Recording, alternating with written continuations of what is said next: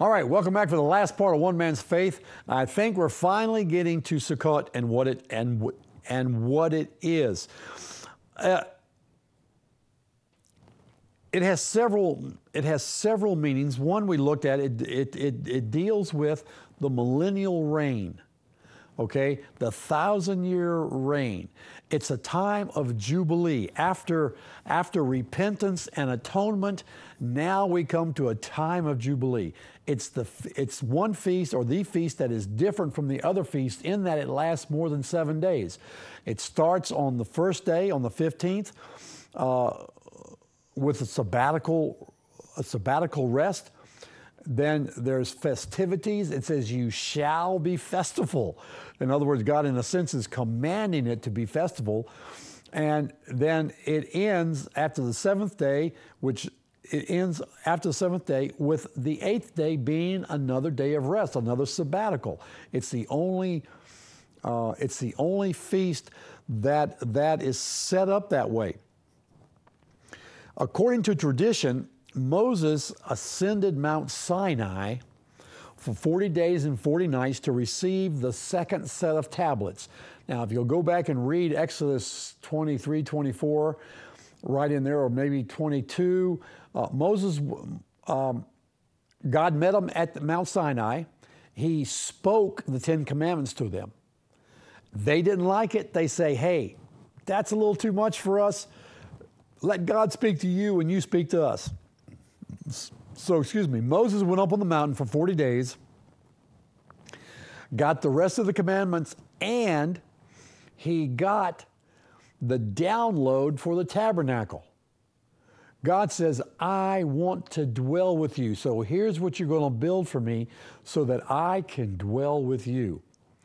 When he came down, there was a golden calf incident. He got mad. He broke the tablets. Then God said, okay, I'll write them again, but you're going to bring up the tablets this time.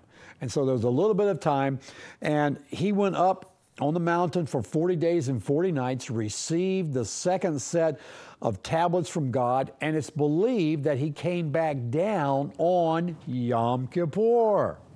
How about that?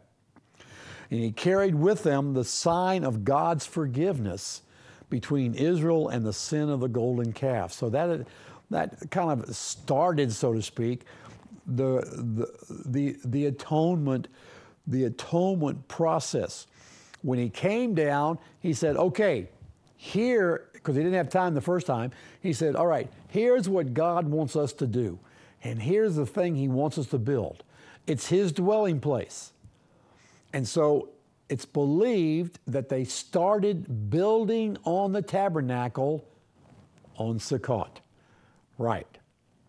So Sukkot deals with dwelling, with God's dwelling with people. All right. It was in a sense, you can say, symbolic. God was in their presence. He went with them. He covered them with a cloud by day, and he had a fire by night, so they could even walk at night if it was required. But God dwelt with them. All right? He dwelt with them. He showed his manifest presence day and night with them for 40 years. He provided the cloud, and he provided the fire at night. Wow. He did all those things. Now, Isaiah,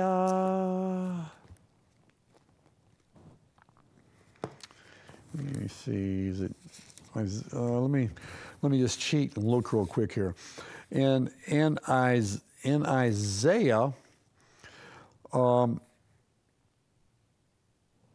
he talks about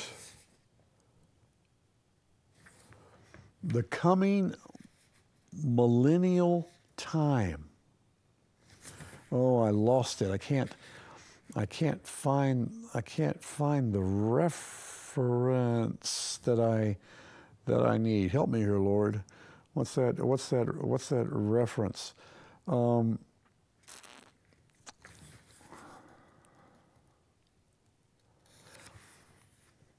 Well, okay, I guess I'm not supposed. Oh, Isaiah 4. There it is, Isaiah 4.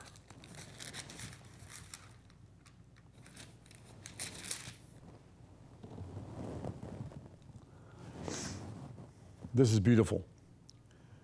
For 7 women will take hold of one man in that day, saying, we will eat our own bread and wear our own clothes, only let us be called by your name. Take away our reproach. In that day, the branch of the Lord will be beautiful and glorious, and the fruit of the earth will be the pride and adornment of the survivors of Israel. Okay? The branch of the Lord will be beautiful and glorious, and the fruit of the earth will be the pride and the adornment of the survivors of Israel. And it will come about that he who is left in Zion and remains in Jerusalem will be called holy.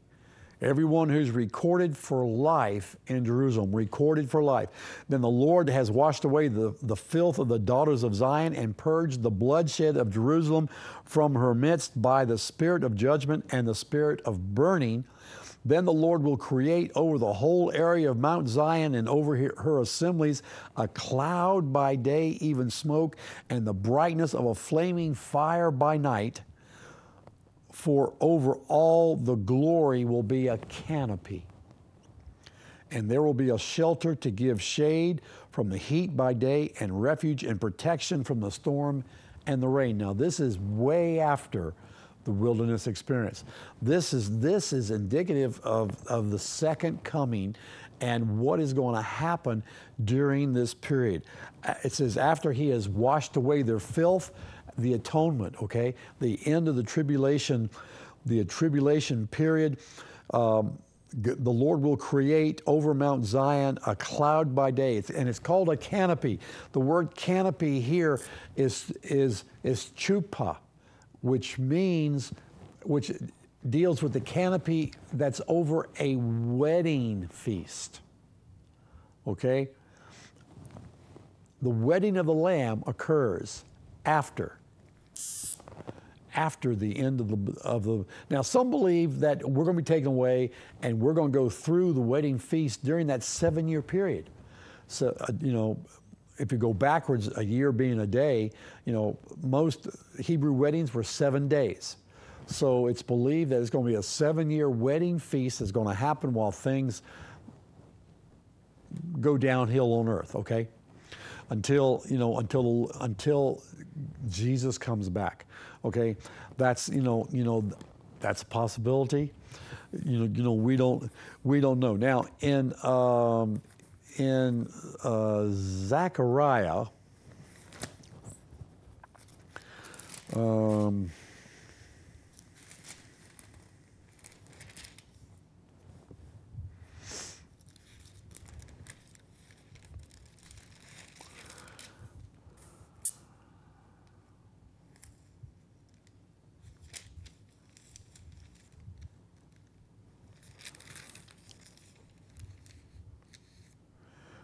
on Zechariah,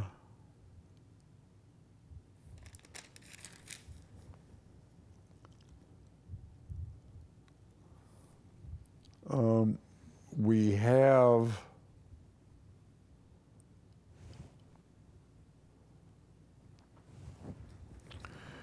a picture of the war that's going to happen, okay?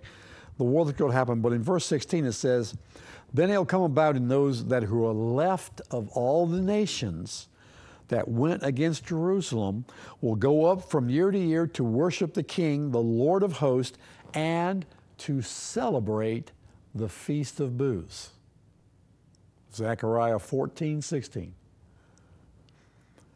Year to year, they will go to worship the King, the Lord of hosts, the nations that are left, and celebrate the Feast of Booths. And it will be that whichever of the families of the earth that does not go to Jerusalem to worship the King, the Lord of hosts, there will be no rain on them.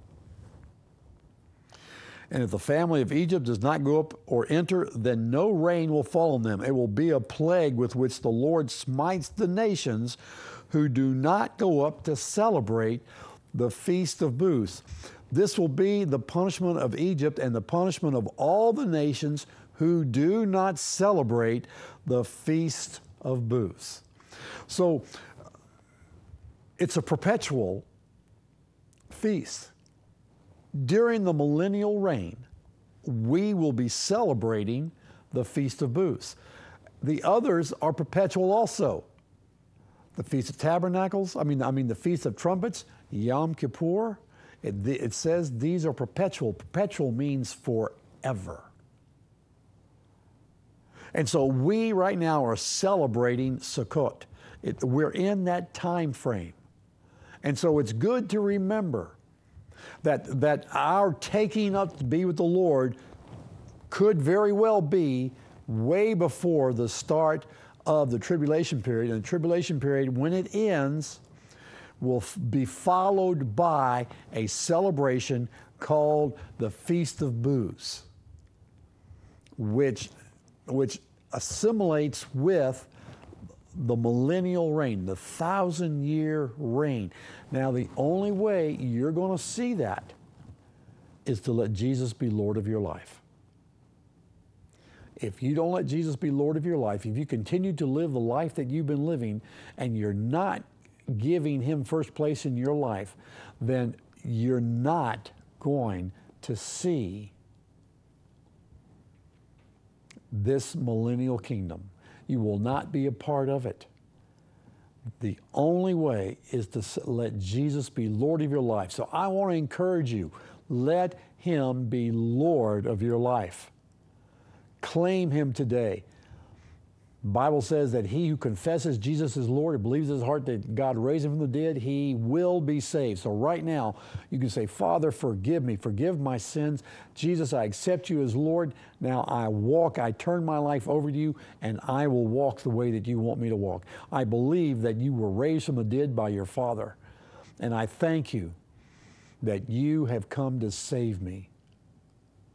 And now is my time of jubilee. Heal me, deliver me, set me free, oh God. And Lord, I pray that for everybody that's listening and does that right now, in the name of Jesus. Lord, I pray You touch lives, bring healing, bring salvation right now, Father. Amen. God bless you. Have a great week, and we'll get back to the names of God next week. All right? Bless you.